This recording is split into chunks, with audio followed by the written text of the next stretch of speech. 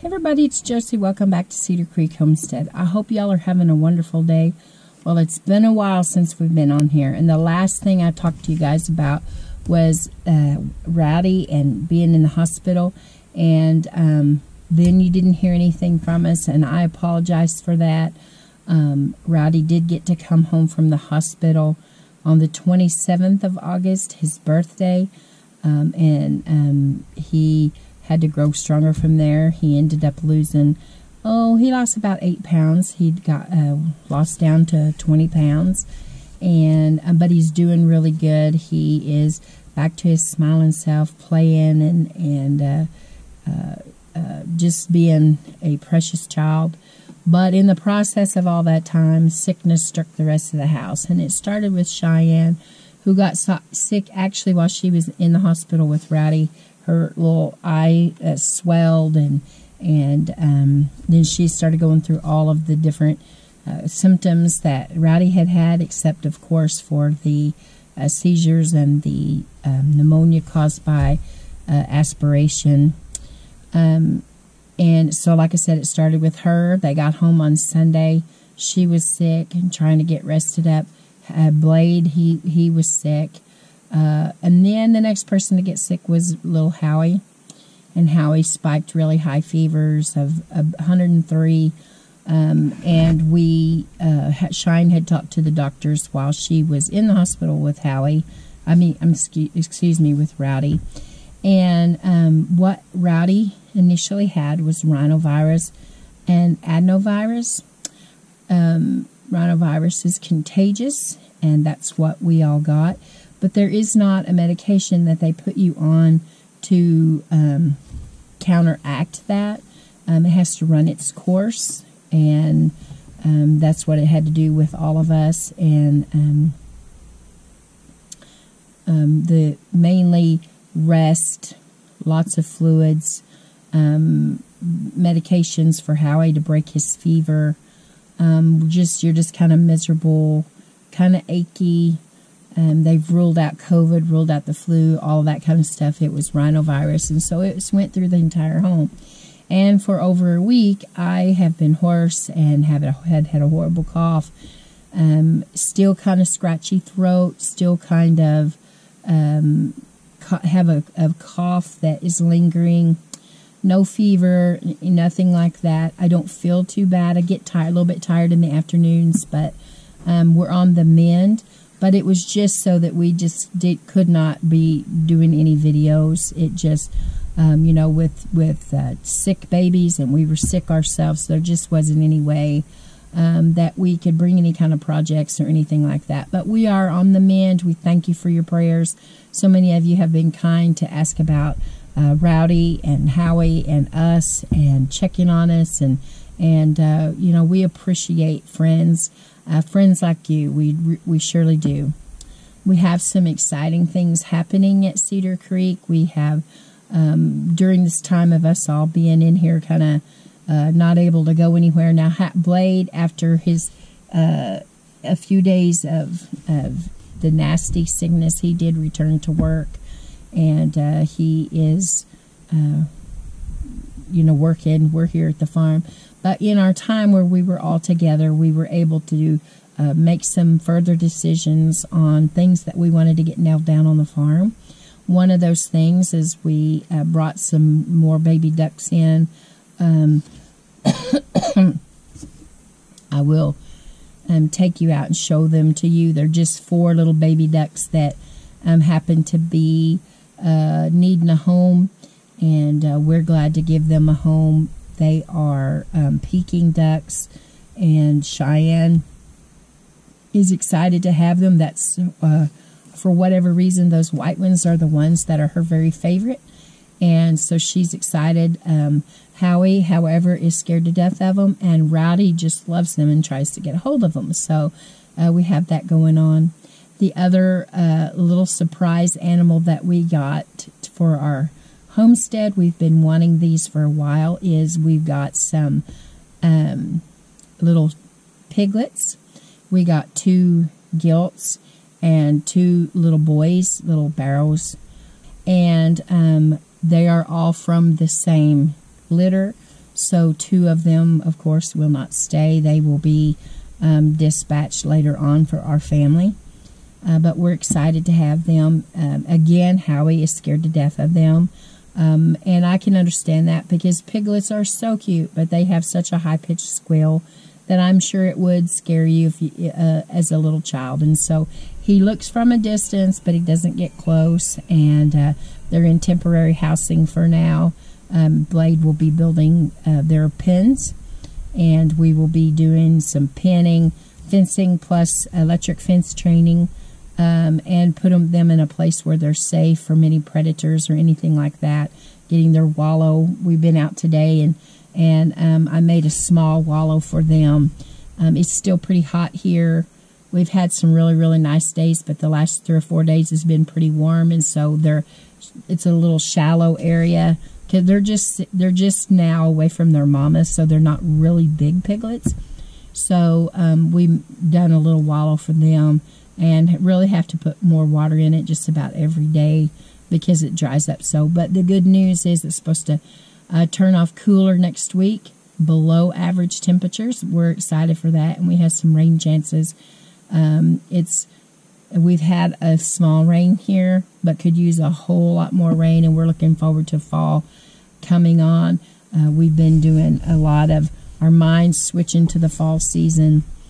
Another thing that we did for the farm is we went ahead and purchased, they won't be here for at least until October for some of it, so I can tell you about it. I just can't show it to you yet. We have decided to go in big with strawberries. Now, you know, in the future it might work up to a U-pick. That is what our goal is as of right now.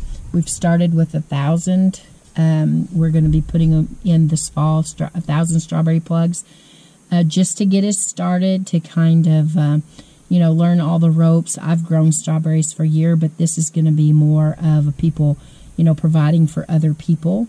Plus, we'll have ample fruits for jelly and jam production and other types of products from strawberries. So we have ordered that. We're excited for that. We've also ordered in a bunch of 2-year-old elderberries that we'll be putting in, and we will be sometime in early spring getting a new freeze dryer. We're excited. I've wanted one of those for a long, long time. And that's one of the things that we discussed when we talked about putting in more elderberry bushes, was the need for a freeze dryer. Not that you can't have elderberries if you don't have one, but we were trying to think about production and the amount of elderberry bushes that we were putting in, and that we would need something like that in the future. So we're excited about some of that. We have a bunch of garlic coming in that will be getting planted this fall for our own use, plus having some in the future to sell. Our ultimate goal is to have some things that those being provided here at the farm. Shine and I are still developing our idea of you-pick flowers and all those things that's going to bring people in. And we know that it's going to be, you know, each season is going to grow a little bit more. We don't want to just jump out with both feet and get overwhelmed all at once. We realize that. But it's exciting to get started. This has always mainly been cattle, with poultry and rabbits and some small things for our own personal use. But you know, as each generation takes on more of the farm, you know, they have their ideas as well. And it's how Blade and his family and I are working together. I still have cows. I don't have as many cows. And Blade is adding in new things in Cheyenne that they want to go towards in the future with agriculture and with farming, and opportunities open up to provide for those around us that the farm might be able to provide and be sustainable. Our main goal is to get this farm paid off. Howie's goal was to get everything, the farm, totally out of debt by the time that he was 55. That was the goal that he was working on. If he was still with me, he would be 54 this year. He would have been in July. And so he would have been getting really close to that. After he passed, you guys that have been with me for long know that that had to change. And it's okay that it's had to change. The kids are young. They're in their early 20s. They're 24, both of them. And we have a goal of getting the farm paid off as quickly as possible. Blade is still working in the industry that his daddy had his business and that Blade trained in. It's a good industry, heating and air conditioning, appliance repair. And so that provides well. But we also want the farm to move forward and to do some things with that. So we are moving things around, and we have ideas of getting our greenhouses and all of those things going too. And it won't be everything that happens just at once. And any of you that are in a place now that you're just thinking about and dreaming about, there's no set rules that say you can only dream this big.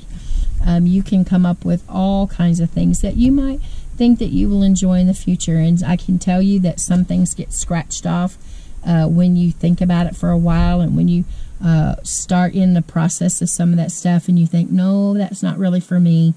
There's been some things that Howie and I thought that we wanted to tackle, and once we got into it, it just really wasn't the best fit for us. And it's okay to say that. It's okay to say that's not really going to work for me and my family and the goals that we have for our farm and our family and our future. And so those are some of the things that we've got coming. We've got our little farm animals, and we've got the kids have got some ideas in mind for the future with pork and with beef. We've already got the beef. Now we've got the pork. We have chicken and turkey, guineas, a few ducks, and Blade is always looking at bringing quail back on the farm. And I had to say that I really enjoy raising quail. I have fun with those, and so I'm looking forward to that project getting started again. And we're just trying to grow the farm for a future of us being here and working together. And some have kind of scratched their heads about all of us being together. Me as mom and Meemaw and the kids and their children all living together. But you know what? Every family is different, and this is the way things used to be. My granny and grandpa lived with my grandpa's mom and dad for a while before they got out on their own, and still they were just right there pretty close. And there may be a day, I'm sure there will be a day, that the kids say, we want our own space, and that'll be fine, but we'll still all be together here on the farm. And I love that. I love that I'm a big part of the babies' lives and Blade and Cheyenne's lives, and they're very, very much so part of mine, and we can all work together and figure out how to make a go of this thing. And so anyway, I wanted to get on here and explain to you where we've been. I haven't left the country. I know it seems like it has, but we just ran into a brick wall. There wasn't anything we could do. Sickness hit, and it went through all of us, and I couldn't even get on here and talk because I couldn't, say 2 or 3 things without getting choked up. And right now I'm doing fairly well. So just another big thank you for you guys loving on our family and encouraging us. And we want to do some things for you too. We want to bring these projects to you, show you all of them. Now, we'll tell you, the strawberries, they'll start shipping in October. So for our area, I'm not really sure when exactly they'll get here, but we will get them in before frost. Elderberries will come later, maybe early spring, and then the garlic will get here this fall, and we'll get in as well.